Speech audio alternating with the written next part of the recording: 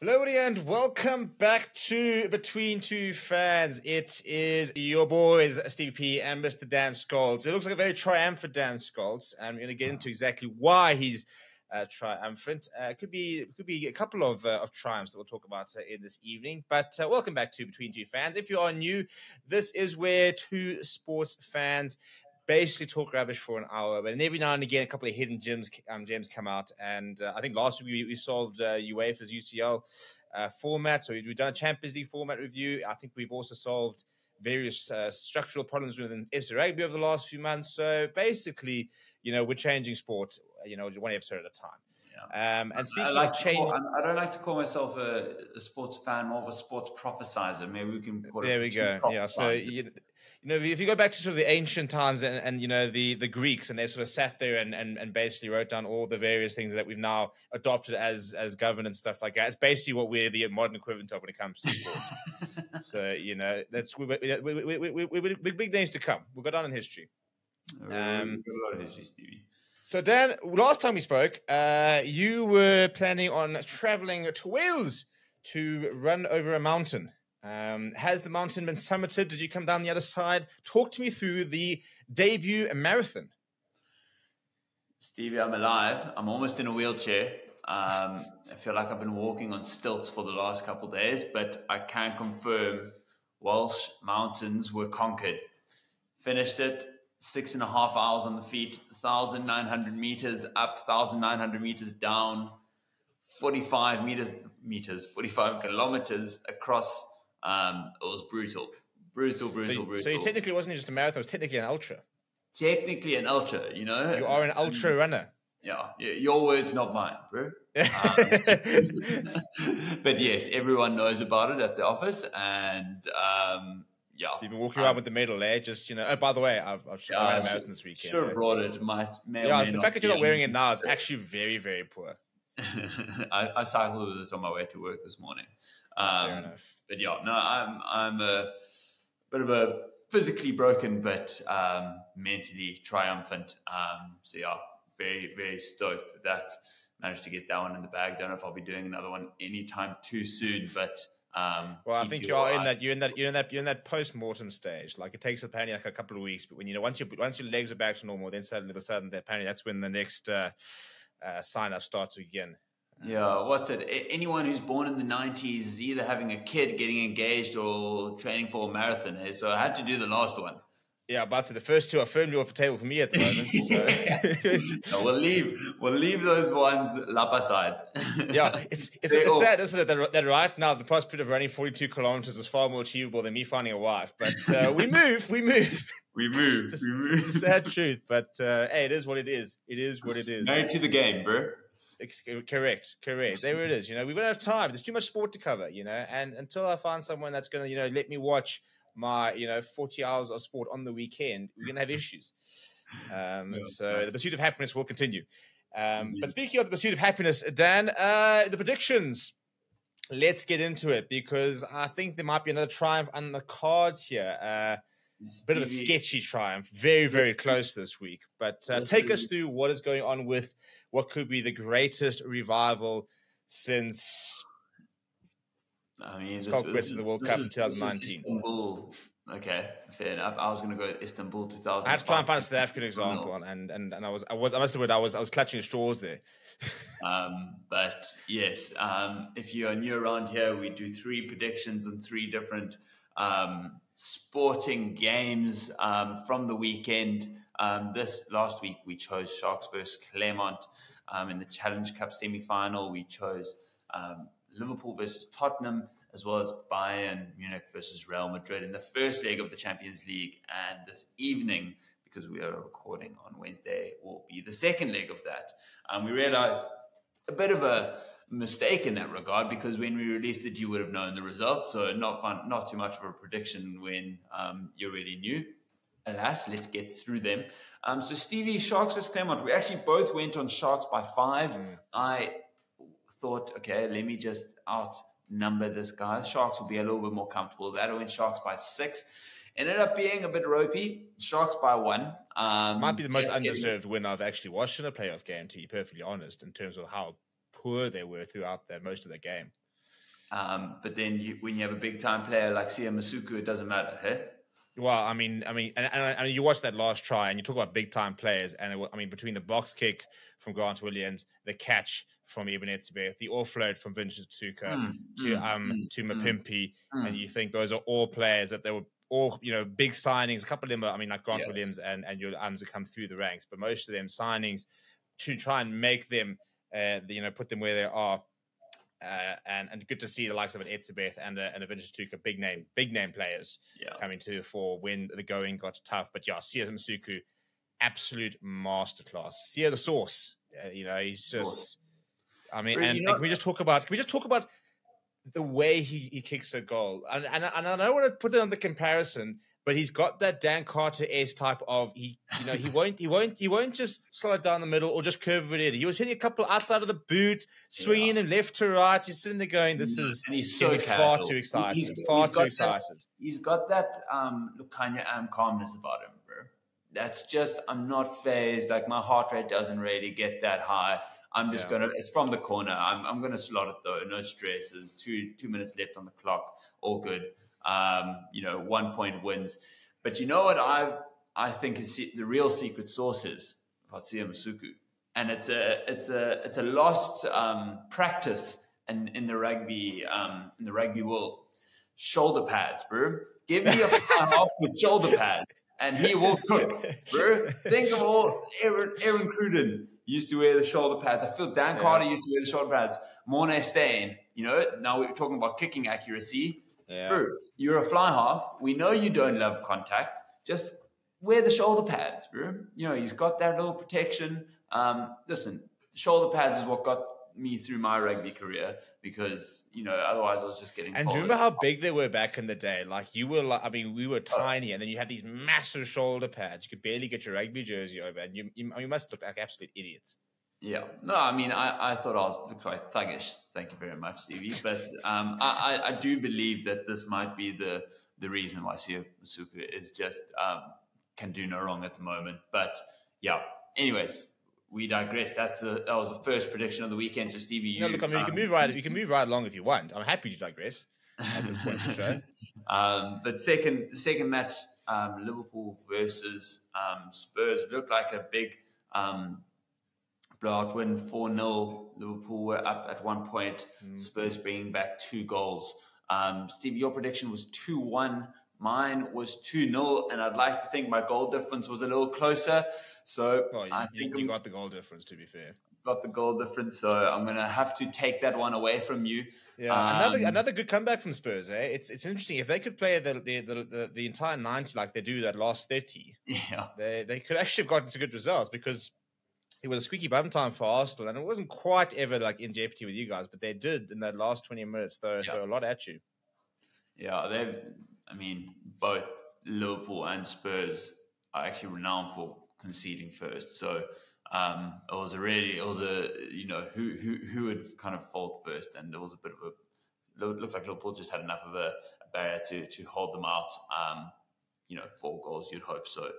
And then Bayern versus Real Madrid. Obviously, at the time, it was 1-0 when we were chatting. Ended up 2-2. What a game for the ages, and a repeat of that tonight.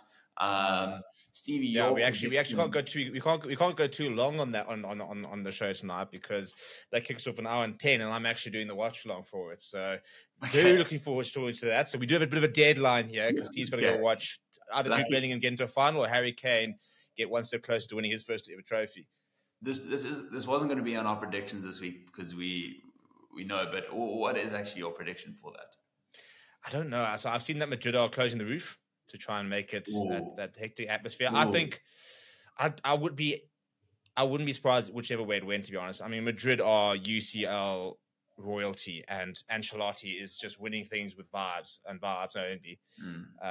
At the same time, Bayern just they're a quality side who have had a bad season. Madrid have won the league, so maybe there's a bit of complacency there. Bayern, for example, have officially lost the league. And they're not supposed to lead the league. There's a little bit of turmoil in the club. They can't find a manager at the moment. Yeah. So it would be I think Bayern are going to get it done, bro. I think they're going to win 1-0. I'd love to see. I tell you what. Again, and yes, I'm a big fan. I'd love to see Harry Kane go and score a winner tonight and send them through. Listen, I think the bookies will have Real Madrid, and for good reason, and that's the logical pick. I think most other days I just have this funny feeling. I think it could well be a 0-0 or 1-1 draw. Otherwise, though, straight to pen and pens, eh? Yeah, pens will be interesting.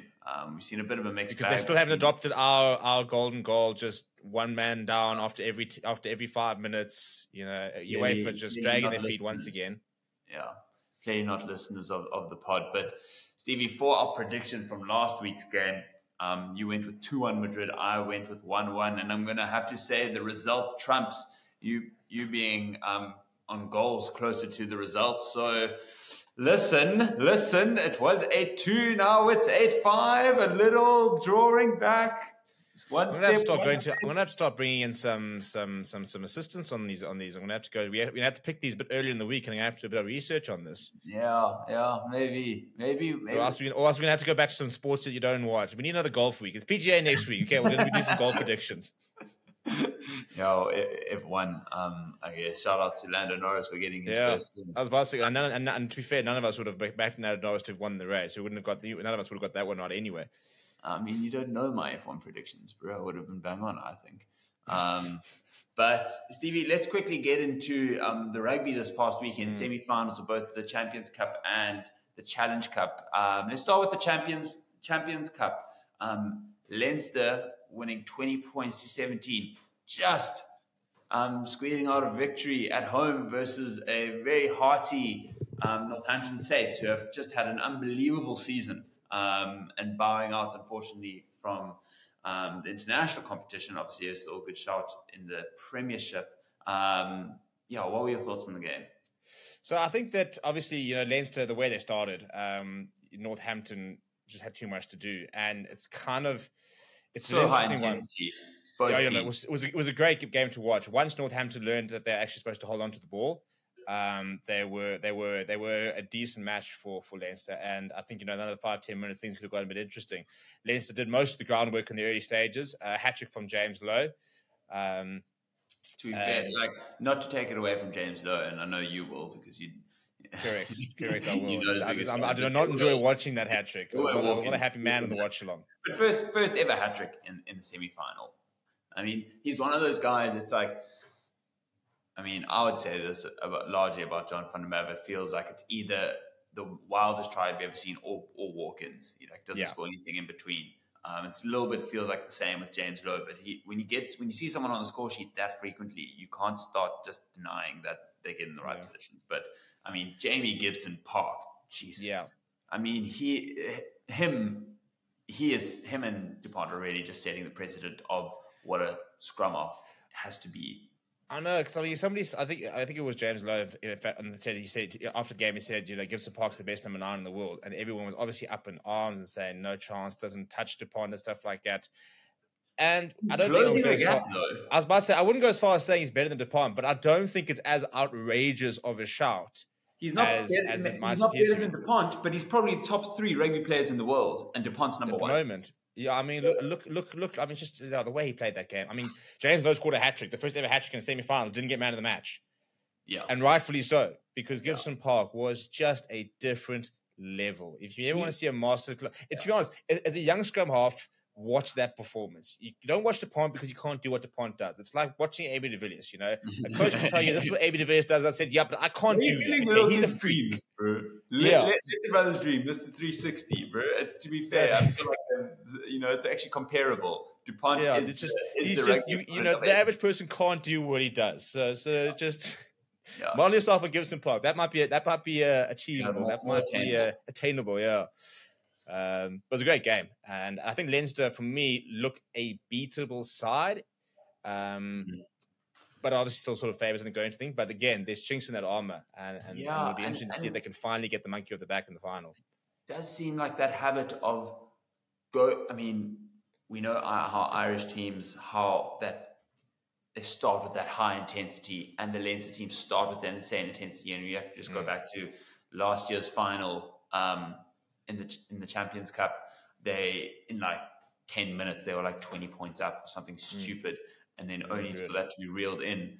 And they kind of rely on breaking the back of their opposition early and then not maintaining that throughout. So I agree. I do think there is a chink in that armor.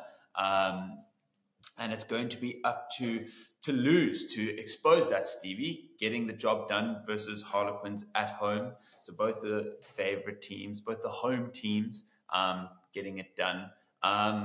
But it has to be said, a very valiant effort from Harlequins. I mean, what a season in Europe, and just an exciting team to watch. Just like never say die attitude personified from all of them. I think they were just at the end outclassed by what is really an obviously just on paper better team than them. But the heart that they showed, I think they're such a likable team for me. Well, they're just such a wild card, aren't they? You just never know what. I mean, they're a team that on their day can be pretty poor. On their day can be one of the best teams in the world. And Tyron Green, once again, I threw it out there a couple of weeks ago saying I think he should be on the Bok radar. And he once again put in another big performance. So I really enjoyed watching him. Loves counterattacking, loves to have the ball in his hands, and still a young player. So I'm hoping that he might sort of pop up on the Bok radar. So it was good to see him playing well again. Yeah, I've enjoyed Harlequins there. And I mean, Joe Marler, it was a silly thing for him to do. I don't think it really ended up costing them as much as some people might suggest. But pretty stupid thing. And I think that's a bit of a warning to other people. But yeah, two good semi-finals. I think that's the main thing. You kind of walked away sitting there saying, well, it wasn't like any of them didn't deserve to be there.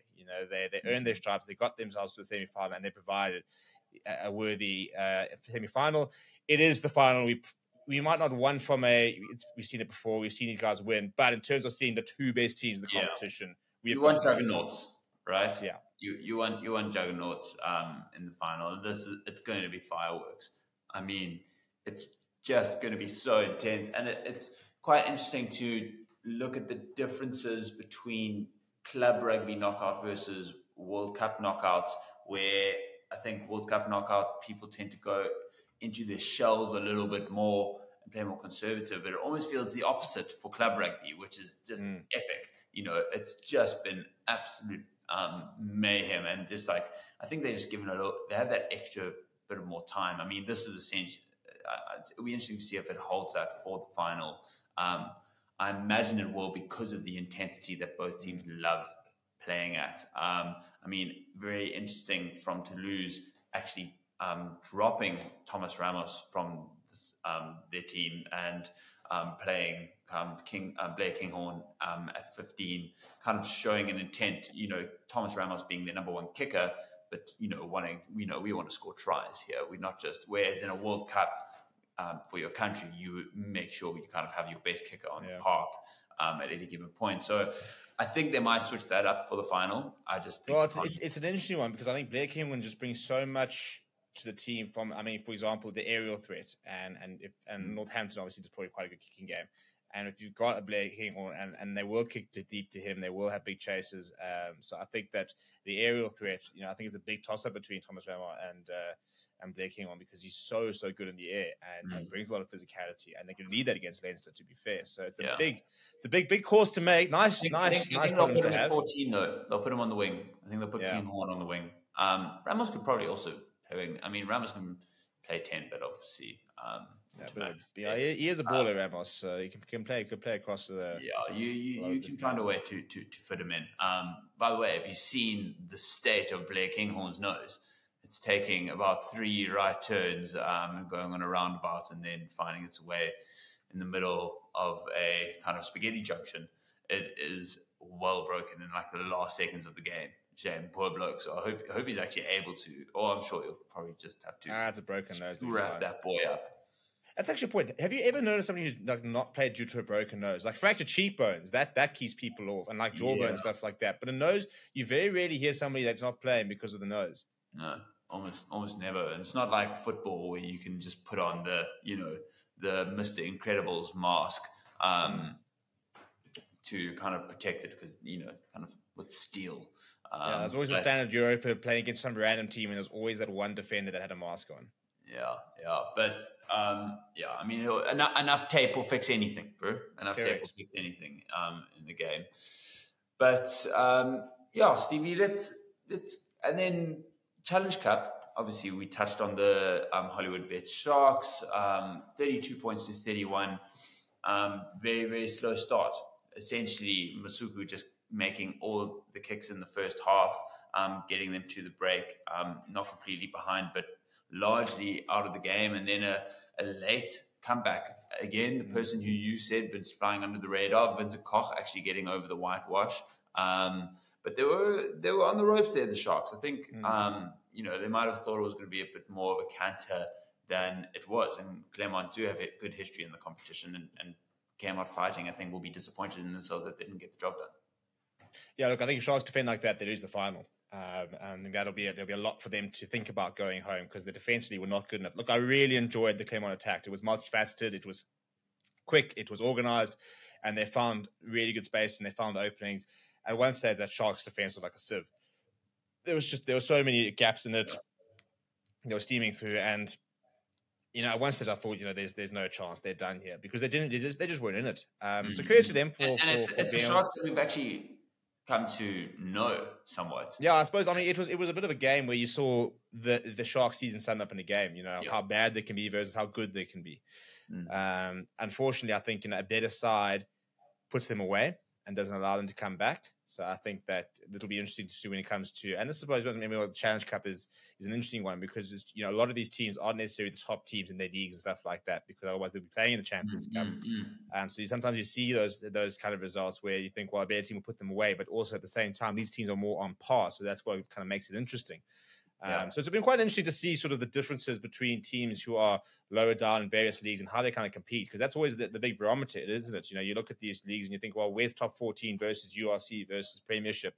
And you're seeing, especially in the semi-finals of the Champions Cup, with all the three different leagues are represented and not there be much between them.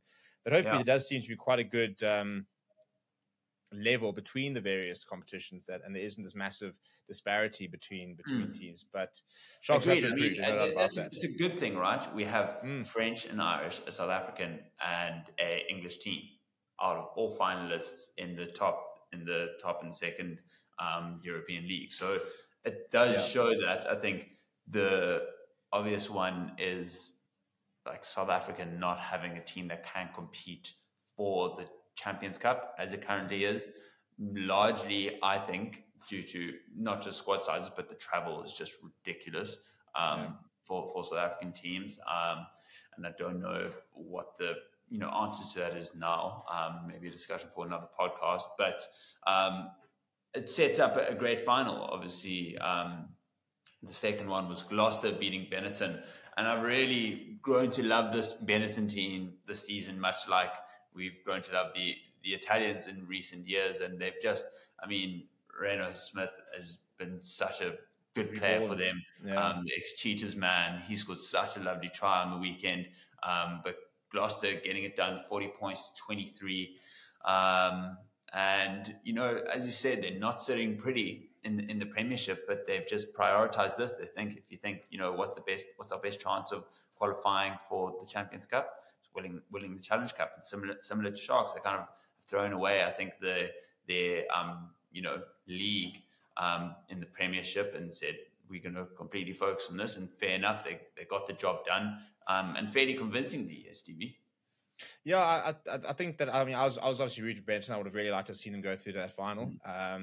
But at the same time, it was nice to have, again, as you mentioned, to have a different nation, different league represented in one of in different finals. So it is quite cool from that perspective, as opposed to having an all URC final, which was cool for the URC.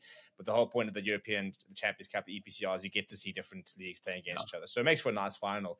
I think Gloucester will obviously have a very big support base, being UK based, but not a London club. So welcome down and the Sharks fans came out on Saturday. So hopefully there will be a decent Shark support, and I think it should be a great atmosphere there. I think it should be a good game. Lots of World Cup winners on display from a Shark side, so it'll be cool to watch for any of the rugby fans. Sometimes you get these Challenge Cup finals and they're kind of a little bit arb, in inverted commas, and I don't think this is necessarily an arb final because there's two good teams that have got good pedigree. Yeah, and with all things going smoothly, you'll see myself there live in the flesh. So we won't unveil too much more, but stay posted for that.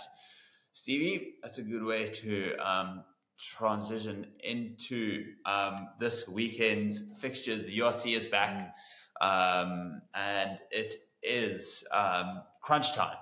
Couple more game weeks to go before it's the end of the season and the knockouts, and that top 8 race, very, very heated. Big fixtures. I think the biggest one is going to be the Bulls Glasgow Warriors. That's just going to largely define, where the kind of final and semi-finals will be played. Both teams not really having to worry about the race itself, but a lot to play for both of them. I think as long as you can stay at home, you have a much better chance. We've seen in the URC how much home advantage plays. But otherwise, Munster-Connacht, another big game. Munster wanting to get high up on the log. Connacht looking to stay in the top 8, currently sitting 6th.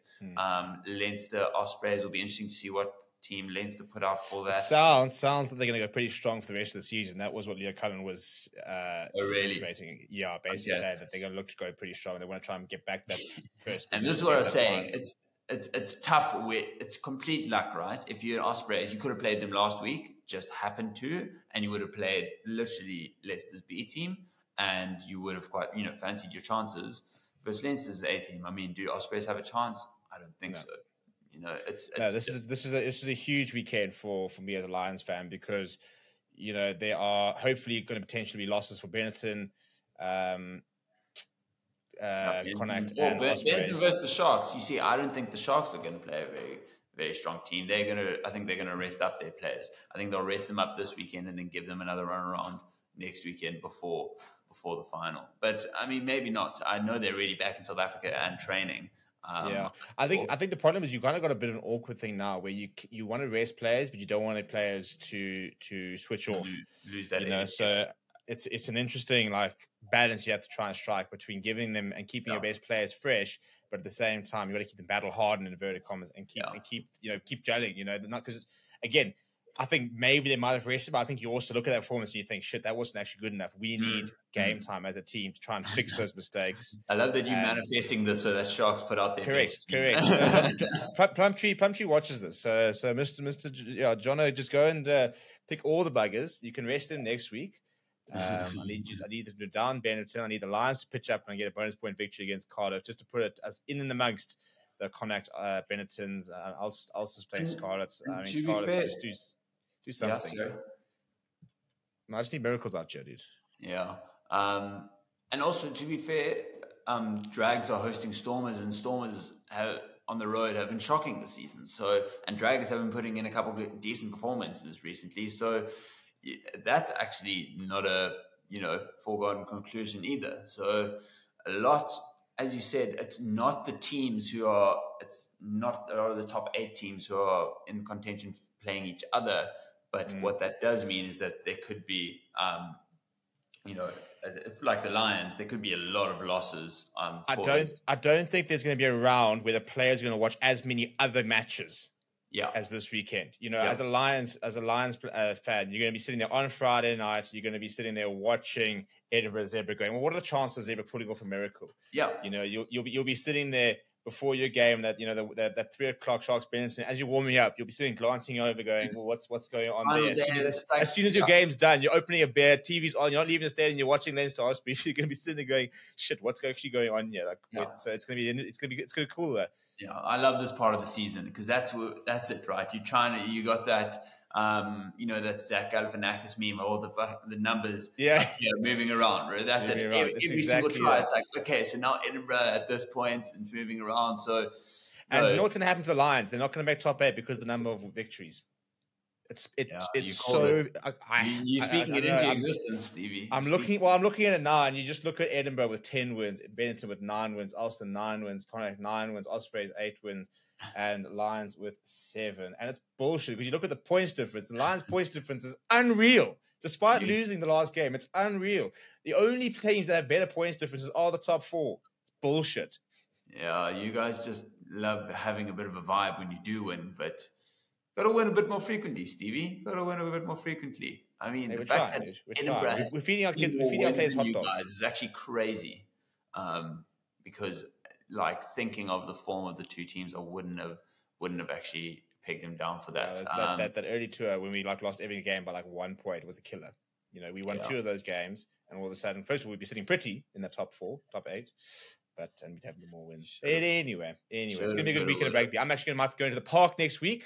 I haven't been there since the end of COVID, so I might have to go and just drop in. Get them. Let them be bestowed my presence. Go and sales the hazard. It's good for the players to meet me. After slandering them online. Be nice to go and make my frustrations known. Last time I saw any of them was actually Cash Van Rooyen at a URC launch where we said to him, "So you can give me money now for the off season, or are we still broke?" And he politely declined to comment. Okay. Poor guy. Well, you're still here. Hey, you're still going. 2024, we're still around. So we still move. We still go. We move. Stevie, let's get into the football. And I feel like we don't have to get into the football. I mean, I think we do. And let's start where you don't want to. And the absolute drubbing of Man United, Crystal Palace clapping Yokes 4-0. Listen, I know what it's like. We lost to Palace at home 1-0. There's certain teams that lose 1-0 to Palace, and there's certain teams that lose 4-0 to Palace. And with Chelsea winning 5-0 versus West Ham, they have they've just shot on ahead of you there, Stevie. Both on 54 points. Chelsea in 7th, United in 8th. But again, where's the number of wins being the difference here? We've won more games than them. Oh yeah, I need a switcheroo here. I need URC regionals in the Premier. No, you can't have it both ways. We can't have it both ways. But I mean, that is wild. I'm sorry, but Chelsea,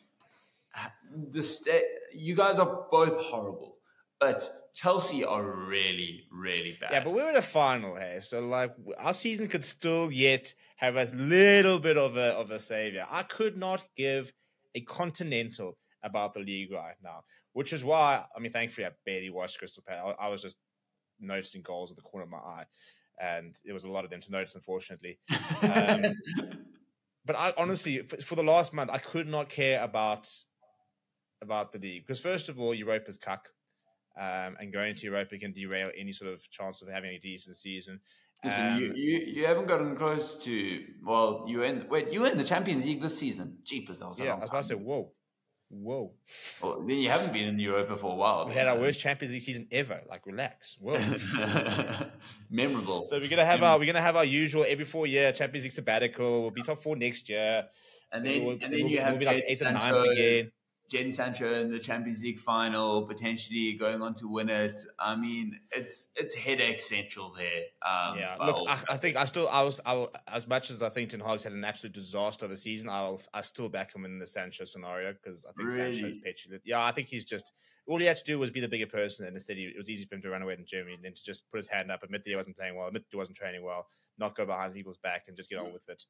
So I mean, for him, he also had a look at what was going on behind the scenes at United and was like, I'm also not buying into the project, so I would rather ostracise myself. So it's worked out kind of for him, obviously. I think it's worked out for both. If United sell him and get some of the money back, then whatever. The big thing I think United is that there's been far too much player power for the last few years, and it's a disaster. Agreed. And when I read a report the other day, which says apparently reckon that nobody's unsellable this transfer window. There's core groups of players that they want to keep, but basically if somebody comes in with 120 million for Bruno, they'll be like, cool, cheers. Yeah.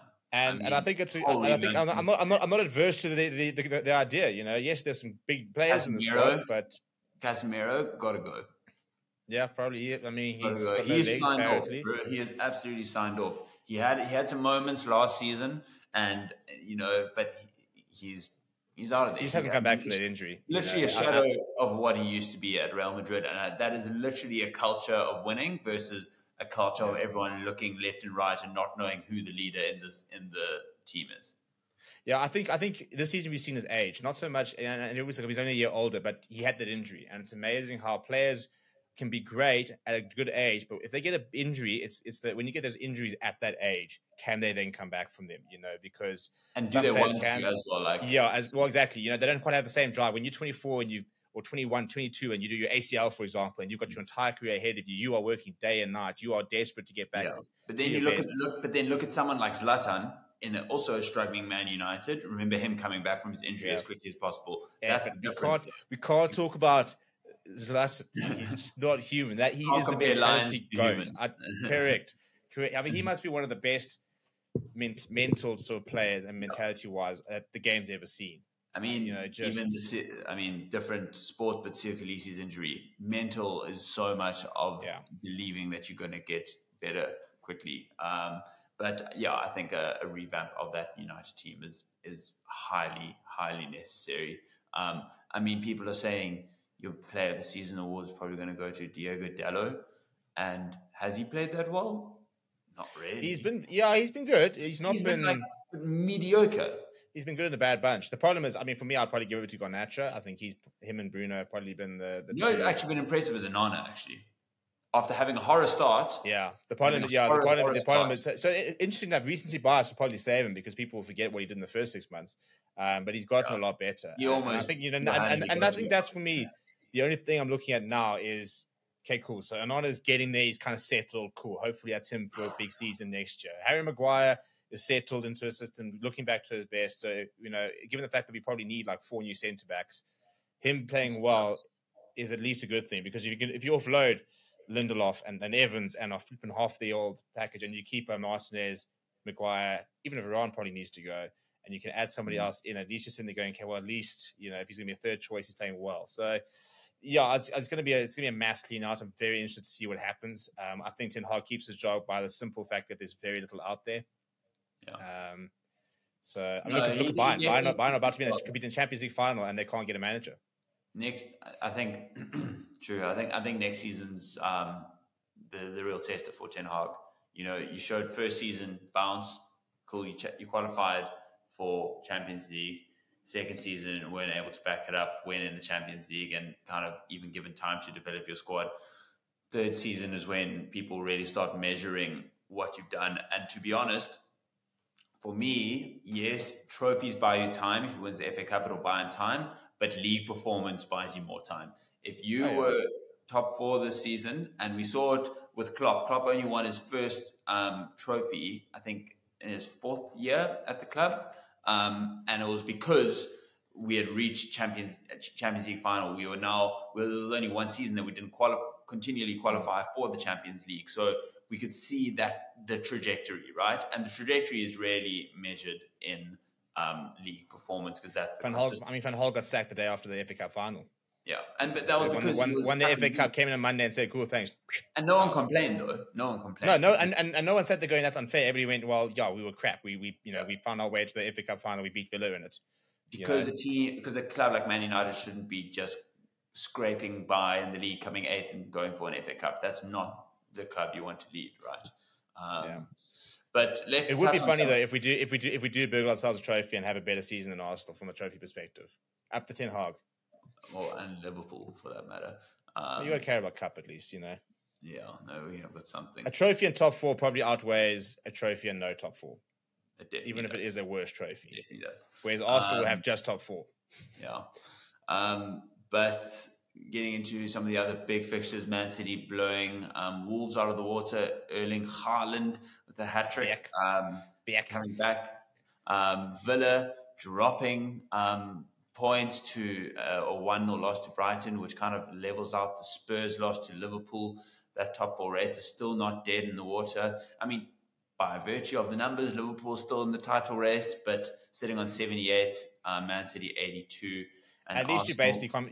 At least you're out of the top four race. top four race. You are. We are I at the think top four officially. race. But they can't catch you. You're fine. Yeah, You're fine. no, we're fine. But then Arsenal also just doing the business versus Bournemouth, a comfortable 3-0 win at home. Shane, they're not letting go. Hey, the Arsenal fans. Have you noticed? I'm seeing Instagram stories. Your move, City, and I'm like, guys, City are not even watching your games. Yeah, I think City can throw it home. Keep clutching on, but City are not even. They're not bothering with watching what Arsenal's doing. They're so comfortably going to run in. I reckon it's. I mean, United going to be. That's what you got to do, though, right? You got to try and create a bit of hype and pressure. But yeah.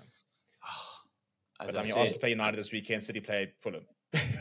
Yeah, City Fulham away at least. I mean, I was actually trying to get tickets for this game in the hope that Liverpool would be in the title race and I'll be able to support Fulham, but I'll probably support City at this point. And then Villa Liverpool, which would be big. Liverpool don't really have much to play for anymore. I mean, statistically, as you mentioned, the Prem, but that's really out of the question. Villa need to get the business done, and they're also playing. They're playing tomorrow. Well, a win for them puts them in Champions League, I think, mathematically. It does, but they also have the Conference League on Thursday, so they're gonna be some tired legs. I think they're down as well. It is on Monday, though. It is on Monday, so they have a bit of time to recover. United Arsenal, Stevie, you chatting a lot of shit. This is your opportunity. I mean, you ruined Liverpool's season. Just as I said, you guys are just disruptive, bro. You don't want to win yourself. You just want others to lose. What did I say before that semi-final? I said we will lose to Chelsea and then we'll beat Liverpool. And so I think we'll lose to Crystal Palace 4-0. We'll probably beat Arsenal this weekend. It's such a lose-lose as a United fan because a loss will give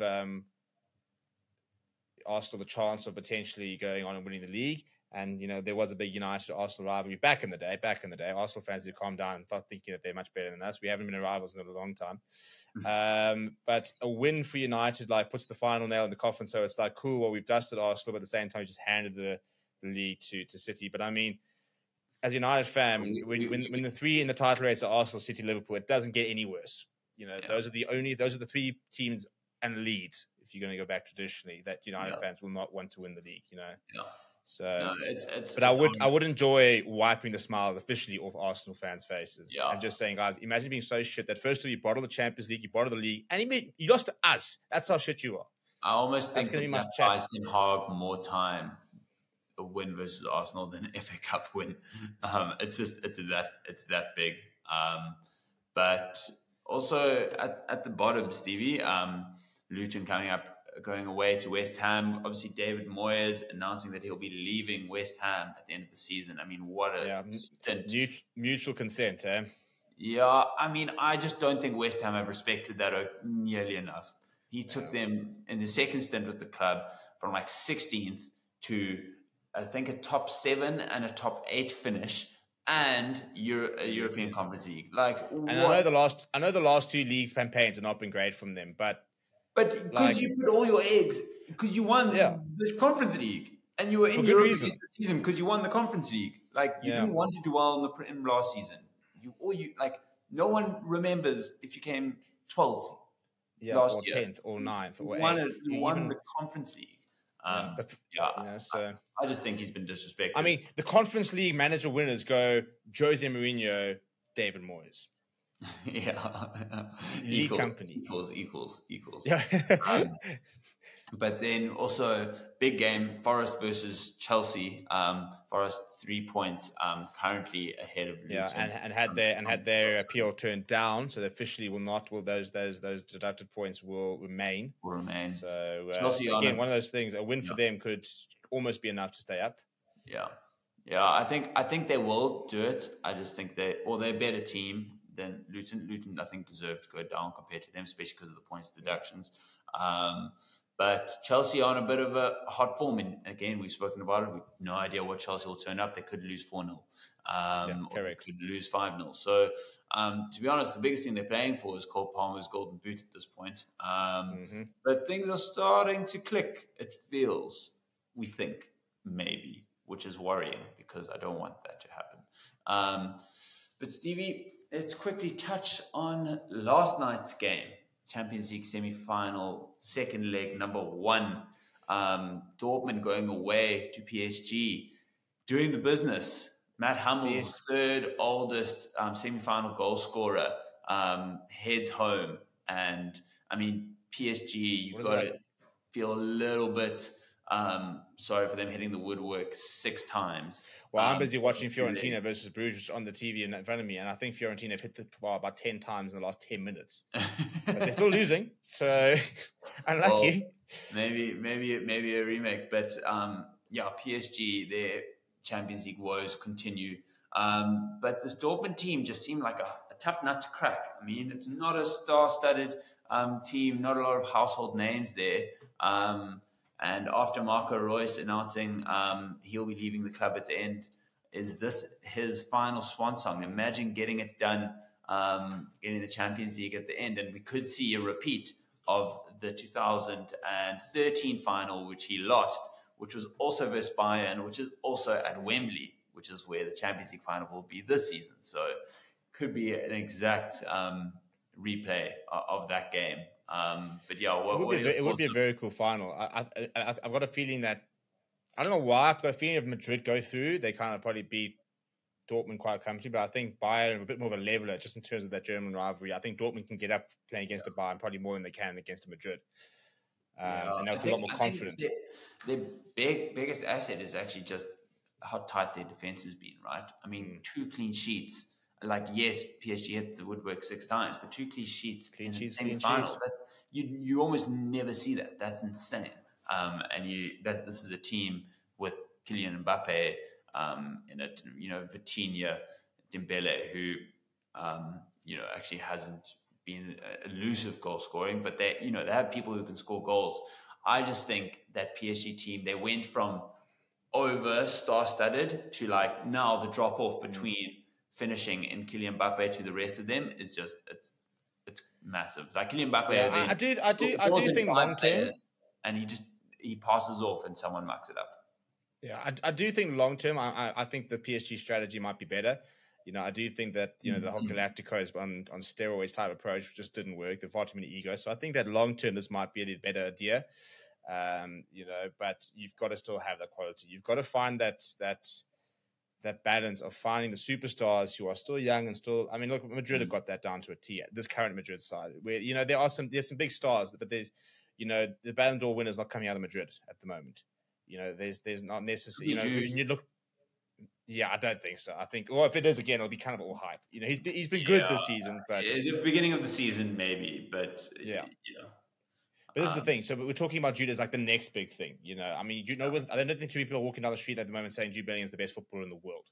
No. I don't think they're saying that about too much of that Madrid side. But like Ferdinand Mendy's absolute world class, and goes under the radar. So I think that they've got that nice sort of composition of world class players, but understated. Yeah, they've been rating Vinicius since he was 17 years old. He's been waiting to come to his prime. Was there when Ronaldo was there, Benzema, Bale, like he's learning from the best, right? Came from Brazil, and now look at him.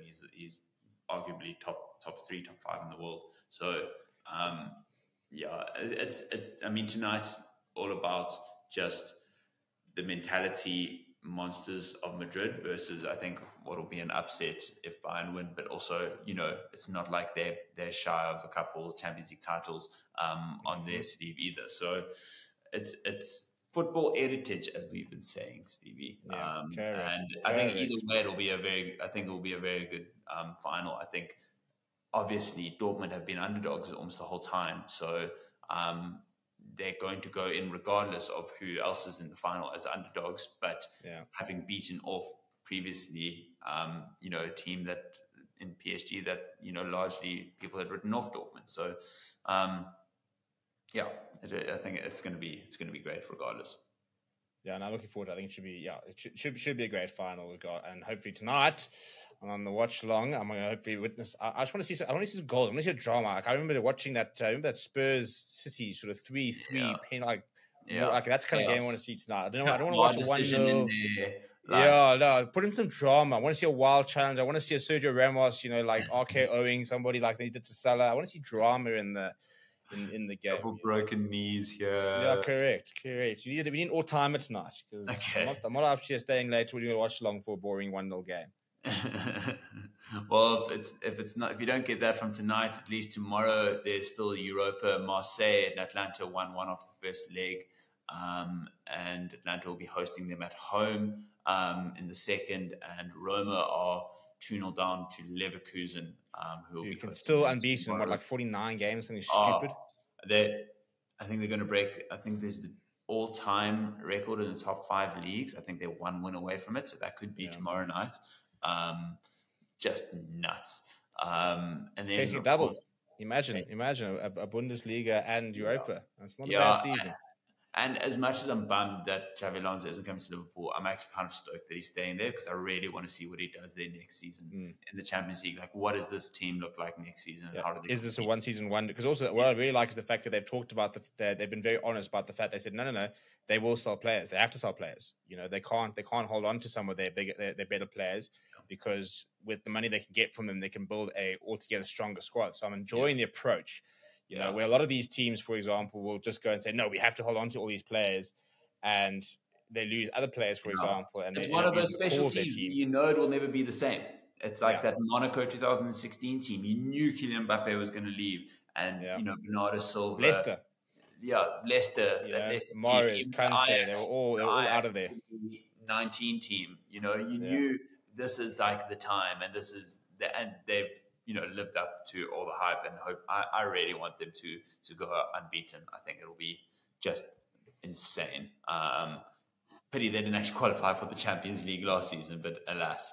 Well, they're going to win it next season, so. Yeah, maybe. So, and then obviously the Conference League, Villa losing 2-4 to Olympiacos in the first leg at home, so they're going to have to go. Yeah, they're done, dude. They're done. You don't Olympiacos away is not fun. Yeah, that is not the place you want to go when you're behind. And Fiorentina winning the first leg 3-2. And Stevie, you have the score there in front of you. Yeah, it's currently 1-1. So Fiorentina have got a goal ahead. So it's 3-4 on average on aggregate. They were tied 3-3, but the penalty now has given Fiorentina the way back in and probably the edge. Once again, we're speaking about live fixtures, which you'll know the result to. But Stevie, the cricket. Let's move on, and it's almost the end of the IPL. I don't know what are we going to do with this podcast when we can't complain about more IPL happening? You might almost miss it. You had it until it's gone, bro. I think we know what you had until you lost. But can we just talk about the fact that earlier today, Sunrisers Hyderabad just chased down 166 within 10 overs. I mean, 10 wickets, by the way, 10 wicket wins. Yeah, you don't see those often in IPL. You really don't see those. I mean, chasing, 160, which, in a typically you'd be like, actually 170. 167 they got to win. 166, yeah. In 9.4 overs, by the way. LSG, one like they were bowled out, 165 for 4 in their 29.4 overs. And they chased it down. Travis Head, just ridiculous, scoring 81 runs. 295 strike rate. Yeah, you can't even believe that, as you said prior to us starting, the year that he has had, even just 2-3 years. Just someone who 3 years ago you wouldn't have earmarked as someone who is in the top, would have ever been a top 3 in the world batsman. Dude, 3 years ago, you probably wouldn't have said he was going to be in the top 3 in Australia. Yeah, if you look at the talent Australia have. Yeah, you wouldn't be surprised if he had a good season or two and then got dropped. He was like one of those players, like maybe he's like a bit bullish. He felt like a bit of a Matthew Wade, just like came around, hit a ball around it, like nice dash, but is it sustainable? Nice, but no, absolutely thuggish, and I mean, Sunrisers he's really gone a long way at putting them in a position to potentially make the playoffs now. It's getting to a stage. If you let him face 40 balls, you've lost the game. Absolutely, because he's going at least 200. At least. Yeah. So if he faced 40 balls, he scored over 100 runs, and Sunrisers are putting on 200 plus. Yeah, I mean, his strike rate for That's the whole becoming tournament is the mathematics on it. 533 runs at a strike rate of 201. So Yeah. that's literally it, right? Just 61 fours, 31 sixes, average of 53. So he's going ballistic. He's only a couple runs shy of Virat and Gaikwad, who are leading the runs, the top of the runs list. So Sunrisers putting themselves up there. But our boy Markham, Stevie, he's been dropped recently in the last coming games. And it reminds me of another Proteas team going to the World Cup with an out-of-form captain who hadn't been batting well. That was obviously Temba Bavuma a couple of years ago, and the pressure that he came under to drop himself. Do you see murmurs of that coming out in the lead up to the World Cup? Obviously, because he's at the IPL, he's not going to be going to that series in West Indies, so he's not going to be able to get time there. What do you make of his form and what that means for his spot at the Proteas? Weird enough, the one thing I've always thought about T20s is that international T20s and franchise T20s are so different. I don't know why that is. Why? But no, I think you look at some of the performers, for example, and there are players who have performed for years in the IPL that have never performed in the international circuit, and vice versa. Who? You look at David Malan, for example, was the world's #1 T20 player for 2-3 years, couldn't get himself an IPL contract. Tobias Shamsi's never had an IPL contract and has been one of the best T20 bowlers in the world for the last 2 to 3 years. Yes, he's a spinner and trying to get in there, and he can't bat, which doesn't help him. But it's an interesting one. So, I mean, form, for example, I think things would be very different in the Caribbean and in the US from a conditions point of view. Very interested to see what the US plays like. I don't worry about Markham. I think he's a bit of a mentality monster these days. I think he's gone through a lot of he's gone through a lot of sort of soul searching. He was dropped of the formats. He had to come back, and he's had some very good years. So I don't think that. I think when you look at his form in a Proteas jersey, you can't question it, right? His T20 international stats are insane. Yeah. I still, he's got the captaincy. Get him going, hopefully he'll come right. But it's just it's a pity, and hopefully he's able to kind of get back into. I'm sure they'll give him a couple of games before the playoffs, because they'll want him in the playoffs if he's playing. But also, to be fair, I do feel like this Sunrisers middle order has been haunted by how good their opening stands have been. I mean, they've just scored so many runs early on that we haven't even seen them that much of an opportunity. And when he has been given one, he has been able to take them. But it's resulted in now being dropped. But Stevie, after this result, we see the first team bowing out, and it's Mumbai Indians. Everyone's saying they're just starting badly to have their late revival, not to be this season under Hardik Pandya. And I mean, he's come under so much flack. And it also means that Brevis and Mapaka will be bowing out of the competition. Unfortunately, we obviously love watching our South Africans, and they haven't been playing too much. Maybe now that they're out of the competition, they'll actually be given a bit of a crack, which will be fun to watch. Yeah, it'd be cool to see him. Hopefully, Mapaka gets another game. You might as well really play a couple of youngsters, see what they can do. I think Mark Boucher's under a lot of pressure. I've really enjoyed the fact that they let go of Stubbs, and he's literally given the middle finger and gone on to become one of the most important batsmen for the most formed South African at this IPL.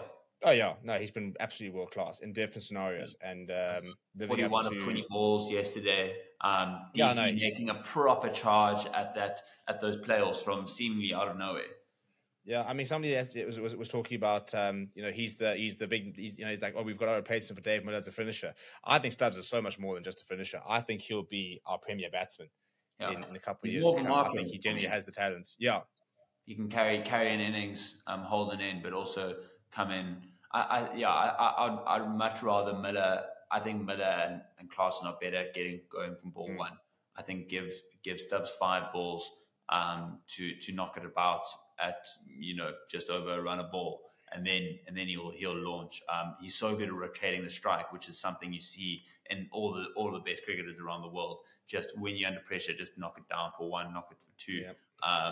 Not having to force the big hit, and I think that's what some of the mistakes he probably made in the last couple of seasons, where he just wanted to milk everything. So we're slowly seeing an amazing arc rather of Stubbs and in his career. And geez, I mean, as you said a couple of episodes ago, the closest thing that we've kind of seen to AB de Villiers in a Proteas jersey. So I'm really, really excited to see him at the T20 World Cup.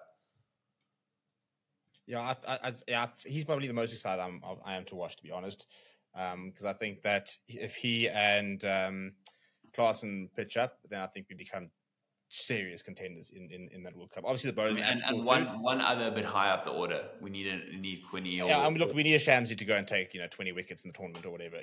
We also need that, but I do think that our batting hopes, those two being the form players in the IPL, are definitely best placed to put in some big shifts. But a lot of selection question marks for Rob Walter on this IPL.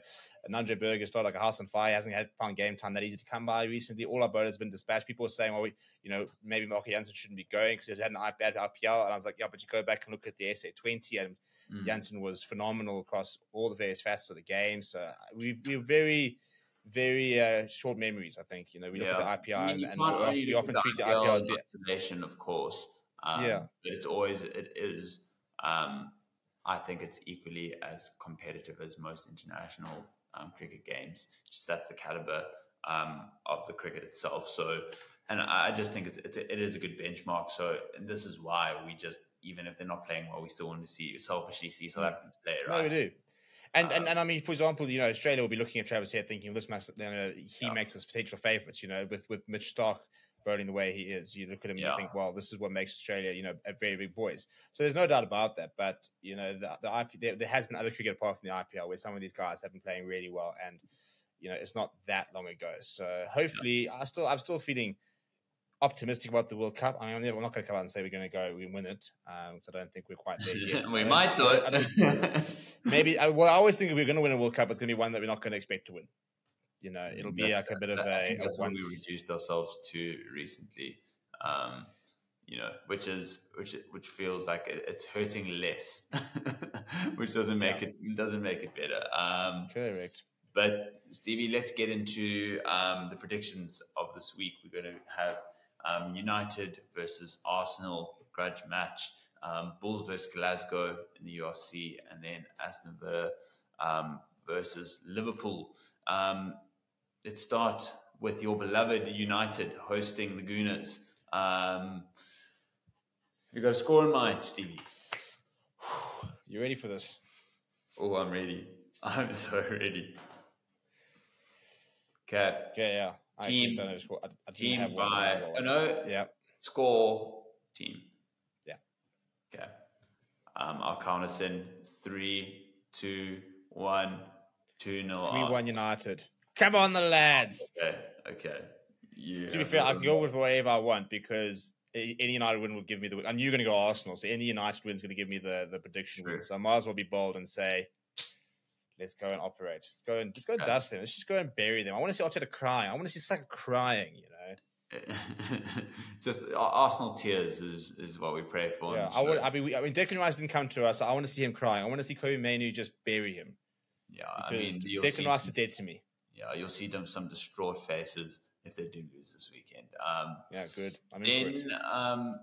Let's go. Let's actually keep it in the Premier League. Let's go Aston Villa, Liverpool. Villa hosting the Reds, and they will be off either a European exit, in which case they'll be a bit down, but maybe extra fired up because they'll know that they'll have to. This is now the only thing they can play for in the season. What's really been an unbelievable season. I believe the reverse fixture was 3-0 Liverpool. An unbelievable goal from Szoboszlai. It's back when my dreams were sky high. Still had a soul. Yeah, I still had a soul. But yeah, do you have a score in mind there, Stevie? Yeah, I do. Okay. I'm ready when you count us in. Okay, so 3, 2, 1, 2-1 Liverpool. Who did you say? Did you say Villa? Liverpool as well? No, 2-1 Liverpool. Okay. I've got to be responsible. Last time, do you want to budge? Yeah, I'll go 2-0. Okay. I just think Liverpool just hate a clean sheet. I was actually going to go 1-0. So do I, but yeah. Got to bank on some other stuff. Hey, listen, I might as well go big this weekend. Yeah. Okay, and then we'll go into the URC Bulls hosting Glasgow at Loftus this weekend in a game which could define where the semi-final finals will be. Stevie, this one is obviously team by points. I'm interested to see which way you go with this one. But I'm ready when you are. Yeah? You want to count us in or am I counting us in? I'll count us in. Okay, do I have a number? Yeah. 3, 2, 1. Bulls by 10. We need to stop doing this. Oh, bro, this is nuts. We're going to have more of these than we have anyone else. Okay, so my turn to budge. Oh. I'm going I'm happy to change mine to Bulls by 12. If you want to go low, or you're going to go higher. Bulls have had rest, as have Glasgow, and no, I'm going to go Bulls 12. Bulls 12. So you'll take Bulls by 12. Oh, did you want to move? I said I'm happy to go Bulls by 12 on my side. Okay, you go Bulls by 12 then. You go Bulls by 12. Okay, cool. Locked it in. Stevie, thank you for the show. Thank you, Scholtz.